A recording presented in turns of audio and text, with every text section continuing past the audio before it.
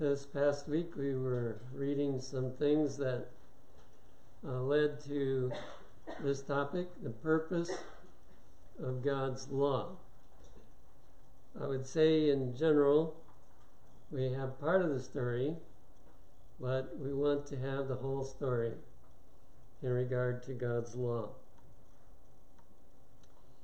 Psalm 111 verses 7 and 8 say, "All his commandments are sure. They stand fast forever and ever, and are done in truth and uprightness." So we find in many, many places of the Bible the law is spoken of in a very positive manner. And this is one of them. It is totally true. There's nothing in it that's not upright. And those commandments are guaranteed to work. They are sure. Now here's the text that whenever we talk about the role of the law, this is usually the one that we use. But it's only a partial biblical message. And yet it may have stereotyped our thinking and the thinking of others. In Romans 3:20, "Therefore by the deeds of the law there shall no flesh be justified in his sight." Now, essentially the battle that Paul was having was with what we call legalists, people that were trying by their own power to obey the law. And that's why he put it this way.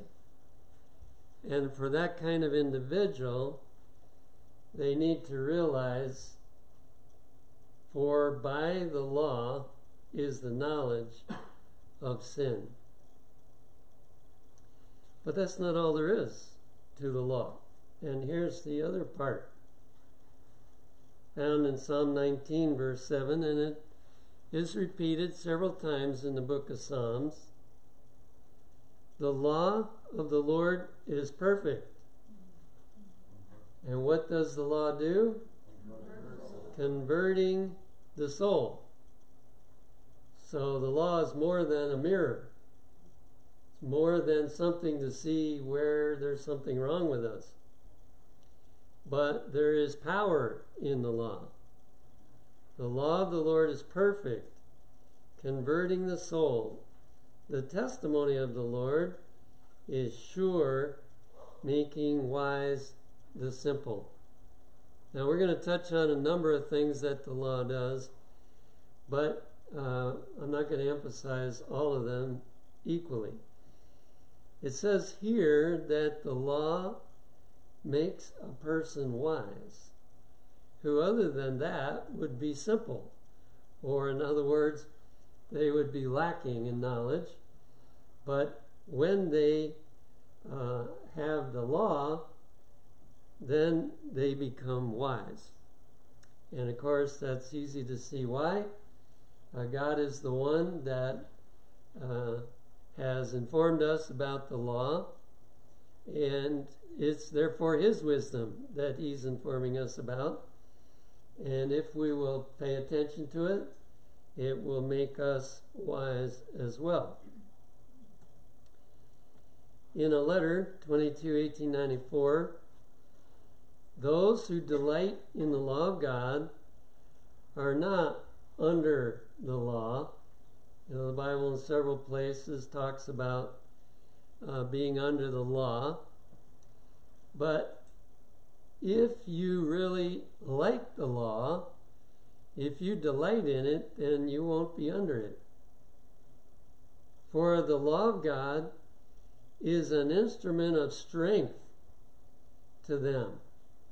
So for those that delight in the law is an instrument of strength to them. It's a wall of protection for them. It's a refuge for guardianship, and does not bring condemnation. For to those who are in harmony with it, it is holy, just, and good. They can declare that the law of the Lord is perfect, converting the soul. Well, it'll explain more as we go, but I think you can see from this that if we separate the law from God, we've made a mistake. Because the law cannot be separated from Jesus. It's integrally involved. And because it is, the law has the same power because of who it's connected to. And that's with Jesus. So, obviously, if we delight in the law, we've had what the Bible would call a conversion. Because the legalist secretly wishes they didn't have to do it, but because they want heaven, they, grit their teeth and try to do it. But when a person has been converted, now the law is written on their heart, and now the law is a delight to them. And because it's a delight, there's power in the law to obey. And there is protection in the law. And there is a refuge in the law. And of course, it doesn't condemn them either. In another letter, 115, 1902, there can be no genuine liberty without perfect obedience to the law of God. An obedience so glad, so willing, that the restraint of the law is not felt. Why? Because the law of the Lord is perfect, converting the soul. So here it tells us that if you really want to be free, you have to obey the law. And not an obedience which is something you wish you didn't have to do, but it's something you're praising God you can do. You're happy that you can do it. You're not struggling to want to do it. You are willing to do it. And to that kind of person, the law doesn't seem like any restriction whatsoever. Doesn't that sound like a benefit that we ought to seek for? To where we can be like that, where the restraint of the law is not felt, and our obedience makes us happy, and it's not a struggle to want to do it. We are very willing to do it. Amen. Here we connect why this can be true of God's law in Signs of the Times of June 5, 1901. God's law is the expression of his character. So when God wrote the Ten Commandments on those tables of stone, he was simply describing his own character. And for anyone that allows him to live in them, he is going to live out his character in their life. Now, of course, it keeps increasing. It's not all there the moment you accept Christ, but a big chunk of it's there, and then it keeps growing, because as you seek to obey the law, more and more of his character is being shown through you. If we don't keep the character or the law, then his character is hindered from shining through us. So this brings an urgency to keep the law in all of its areas, because the more we keep it, the more his character is being expressed through us. Christ Object Lessons 128. No man can rightly present the law of God without the gospel. Now, the gospel has been separated from the law to a very large degree. But here it says, no man can rightly present the law of God without the gospel, or the gospel without the law. Why? When we talk about the law, we're talking about the same person. We're talking about the gospel, we're talking about Jesus. When we're talking about the law, we need to understand we're talking about Jesus. The law is the gospel embodied. And the gospel is the law unfolded. See how closely tied together they are? The law is the gospel embodied. So when we read the law, we're reading the gospel, if we understand it right. It's a list of promises. God says, I'll make you like this and like this and like this, and I'll make you like all these things that I have here. So the gospel is embodied in the law. But when we study the gospel, we're studying the law. We're studying our insurance policy about all the benefits that come from obeying the law. And so the law is the gospel embodied, and the gospel is the law unfolded. The law is the root. It's interesting where it puts the law. The law is the root. That's where all the nourishment comes from, right? Comes to the root first. The law is the root. The gospel is the fragrant blossom and fruit which it bears. So when we see those beautiful flowers, we're seeing the result of the law, or the fruit that we can eat. It's the result of the law. Why? Because the law is the expression of his character. And that's why David could say in Psalm 119, verse 32, I will run the way of thy commandments when thou shalt enlarge my heart. He was no legalist. He recognized without God, none of this is possible. But he said, when you enlarge my heart, or as you enlarge my heart, I will just enjoy those commandments. I will run the way of thy commandments. Not walk or, stop and start, but I will run the way of thy commandments. In a letter 155, 1902, it says, the law of the Lord is perfect, converting the soul.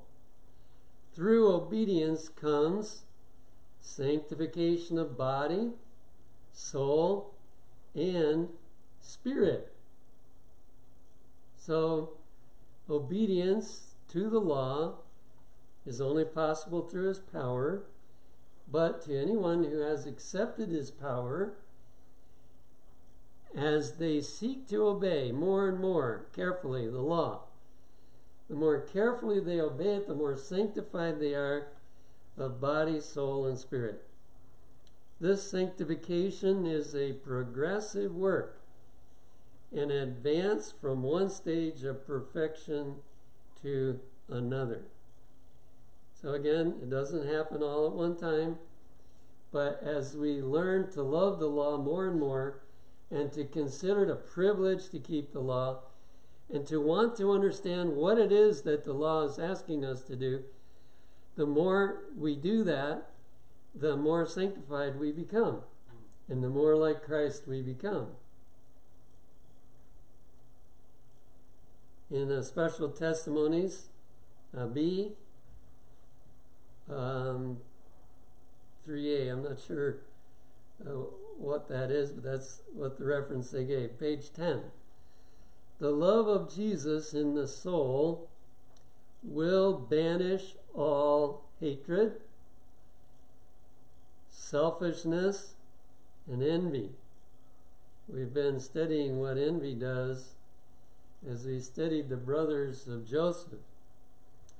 And unfortunately, all of us have envy in our hearts, which shows itself in situations where somebody seems to be doing better than we are doing, or other things of that nature.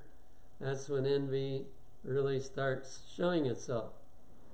So it's one of those things that we have to be delivered from, and God works through the law to deliver us from this.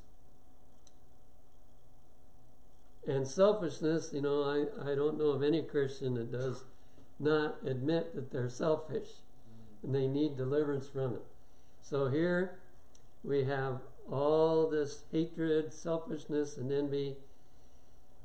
How does it happen? For the law of the Lord is perfect, converting the soul. So God's law, because it's connected to Christ, and because the law is the expression of Christ, the law can deliver us from all these things. There is health in obedience to God's law. The affections of the obedient are drawn out after God. There's been kind of a division between the Old and New Testament. And most people think that God worked differently in the Old Testament than in the New. But it's not true. He worked the same way in both places. He says clearly, I am the same yesterday, today, and forever. So he has always worked the same in all ages. And I think that in the New Testament, possibly people understand better that it requires a relationship with Jesus. But it's also in the Old Testament. If we look for it, it's there, and it's certainly there in the Psalms of David. He's very, very clear about that. In a letter 106, 1896, David learned wisdom from God's dealing with him. He confessed his sin, accepted the counsel given him, and obeyed in humility before God. Now here is the difference between a Christian and a non-Christian. David accepted the counsel given him, and he obeyed in humility before God. Here's what he didn't do. He made no tirade against the law which he had transgressed. So he didn't try to prove that it wasn't necessary to keep the law, or that the law was something bad. He didn't do that.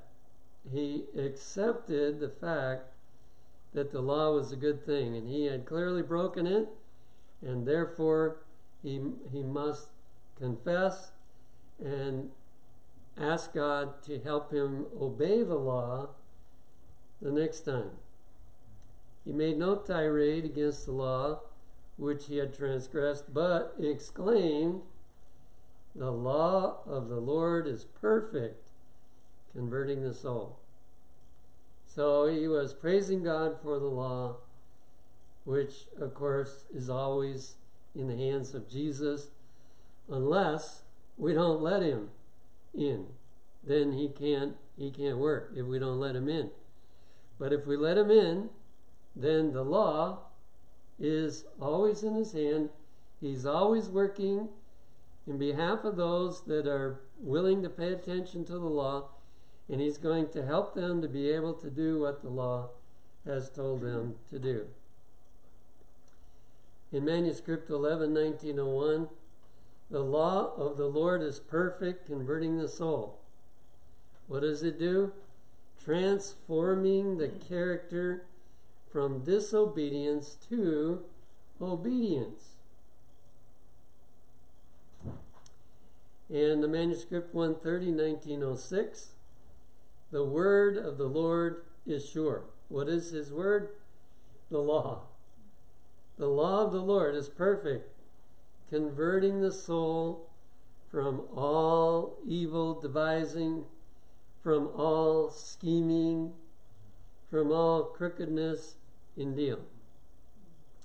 There are also some things that arise from envy and jealousy. We see those well developed in the life of Judas. Judas was constantly scheming because he frequently felt that Jesus didn't do the right thing. Jesus just didn't know how to become popular, and if he would just let him control Jesus more, that, things would go better, and we'll get this kingdom set up that we thought was coming. Interesting. But obviously, he did not have Jesus living in his heart, and therefore he didn't get the benefits which are expressed in the law. He didn't get those benefits.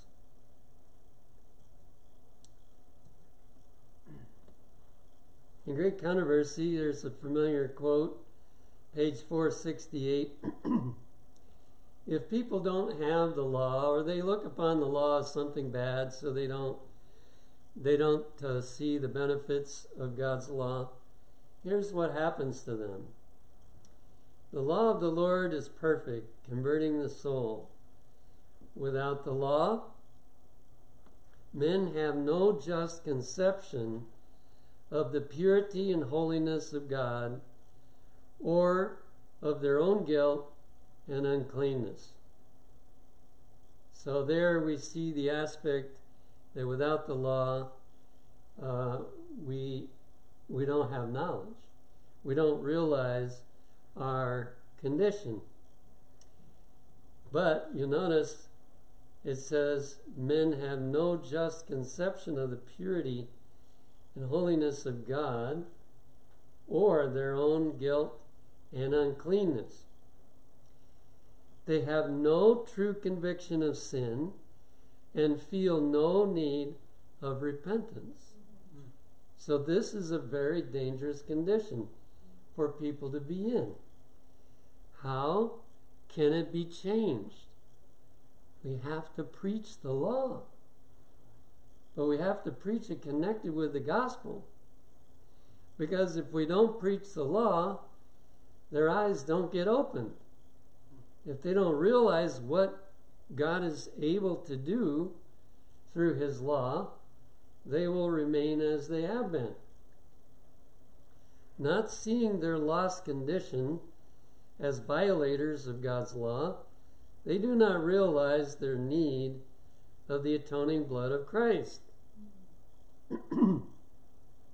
Now, some have the idea that, once that people see their need from the law, they don't need the law anymore. Now, all they need is Jesus. But you see, the two are connected. You can't have one without the other. So if you're going to have Jesus, if you think you're going to have him, you're going to have the law. And the law is going to keep on pointing out the things that are not like Jesus. The hope of salvation is accepted without a radical change of heart or reformation of life. Now here is a problem that doesn't just exist out there, but it exists within the church. Because somehow our mind has been altered by this false view of the law. And as a result, we don't do what David said he did. He was constantly studying the law to find out more of the benefits that he could receive from Jesus. And, it gets down to very minutiae in our life, actually. Any command in the Bible to do anything other than, the old sacrificial system that was set aside, but any other thing that God says that we're supposed to do traces back to God's law. It's all a part of the law. And so there are hundreds of details that we should become familiar with. If we don't become familiar with it, our sanctification will stay small compared to what it could be. But when we find out about it, And yes, it calls for a sacrifice. It calls for a change in our behavior sometimes, or the way we eat or dress or something else. But the more we follow the law, connected to Jesus, of course, because it's his character, then the more sanctified we become, the less likely that we will do something wrong, because the more we practice the law, it protects us from doing wrong. Amen. And this is what Jesus is hoping, in this final generation, that we'll really get the picture and get the benefits that other people haven't gotten. So the hope of salvation is accepted without a radical change of heart or reformation of life. And, on one side we could say, well, they didn't know. But God would answer the question, did you study to find out about how broad my law is? Did you do that? And many are going to have to say, no, I didn't. I knew about the Sabbath, and I knew about obeying my parents, and I knew some of these things, but that's all I knew. I didn't know the rest. The hope of salvation is accepted without a radical change of heart or a reformation of life. Now, the radical change is the conversion part. So, if a person thinks they're a Christian without being converted, it's just not going to work. It doesn't really make a person a Christian. But then, because we have accepted Christ, now a reformation of life that continues until our death is supposed to happen.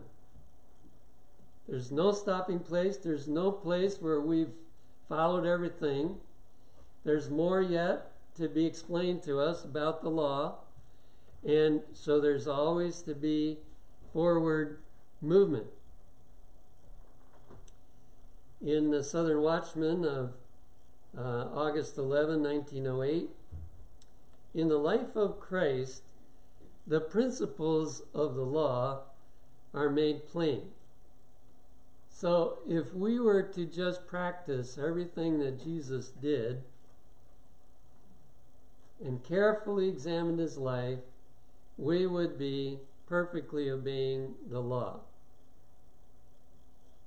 And as the Holy Spirit of God touches the heart, as the light of Christ reveals to men their need of his cleansing blood and his justifying righteousness, the law is still an agent in bringing us to Christ, that we may be justified by faith.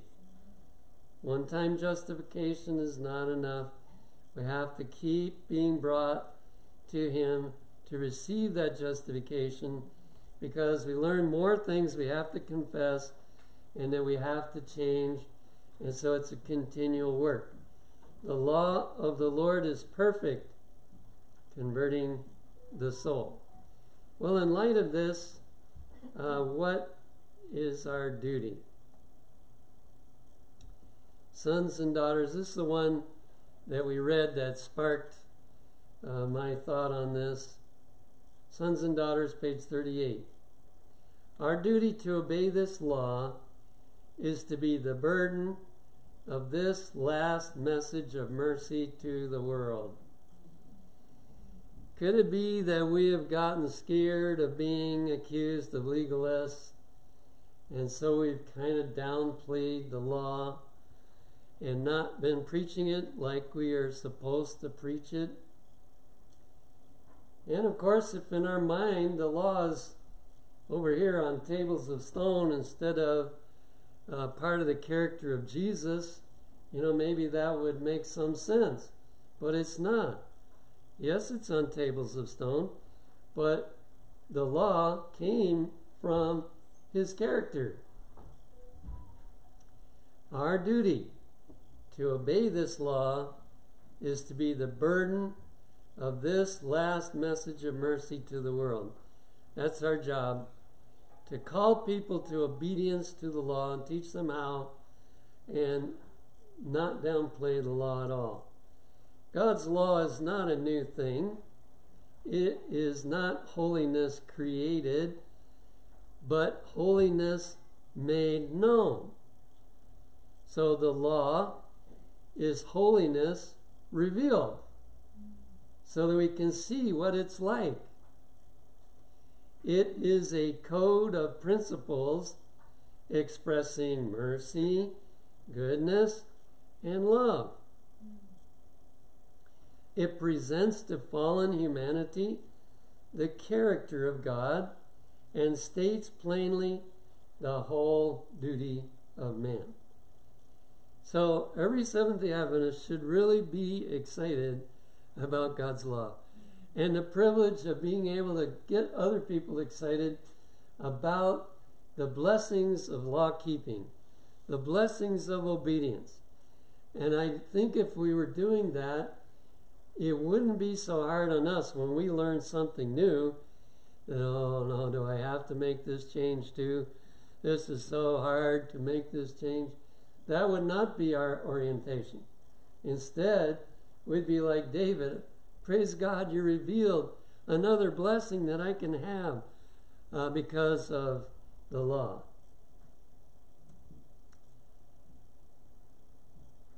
Now, we are experiencing this one. I think it's not hard to see. Sons and Daughters, page 39. The laws of the nations bear marks of the infirmities and passions of the unrenewed heart. But God's law bears the stamp of the divine. You know, for 50 years, our government has said, it's fine to kill your baby. It's fine to do that. 50 years of that. And some people have experienced the laws in regard to child, the privilege of parents to raise their child the way they want to. And the neighbor turns them in for spanking their child. And so the children get removed without any questions. They get removed from the home and taken somewhere else while an investigation is made. And sometimes they're never given back. And so, we've experienced the kind of laws that men come up with. But the law of God is perfect. Absolutely nothing wrong. It's the best way to live. It's the happy way to live. It's the only way to live if you want to be happy. Praise God. In Sons and Daughters, page 38, whatever is built upon the authority of man will be overthrown. So everything that departs from the law of God, the time will come that he overturns it all. Whatever is built upon the authority of man will be overthrown, but that which is founded upon the rock of God's immutable word shall stand forever. So, what a blessing it is. And I close with David's longing that we read part of it here in Psalm 119, verses 1 through 6. Blessed are the undefiled in the way. It's like saying the ones that love his law and can't wait to live it all. Blessed are the undefiled in the way who walk in the law of the Lord. Blessed are they that keep his testimonies and that seek him with the whole heart. They also do no iniquity. They walk in his ways. Once we know what is right, then we don't want to go against what is right. And David is pointing that out here. They also do no iniquity. Why? Because they walk in his ways. Thou hast commanded us to keep thy precepts. How? Diligently, not just halfway, not just partially, but diligently. Oh, that my ways were directed to keep thy statutes. You see, he's looking to Jesus. He says, Jesus, I really want to keep all of the law. Please, live it through me. Oh, that my ways were directed to keep thy statutes. Then shall I not be ashamed when I have respect unto all thy commandments. In other words, we keep being ashamed if we find out something that we are not doing. But when the time comes that we are living all of it, then we will be keeping all of the commandments of God.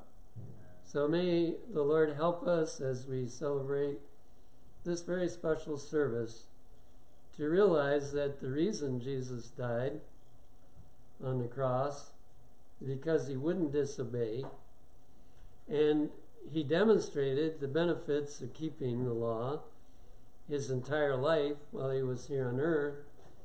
And it was also a testimony to us. I can live out my law through you. If you will get to where you like the idea, if you really want it to happen, I will live out my own very character, which is the law, through you.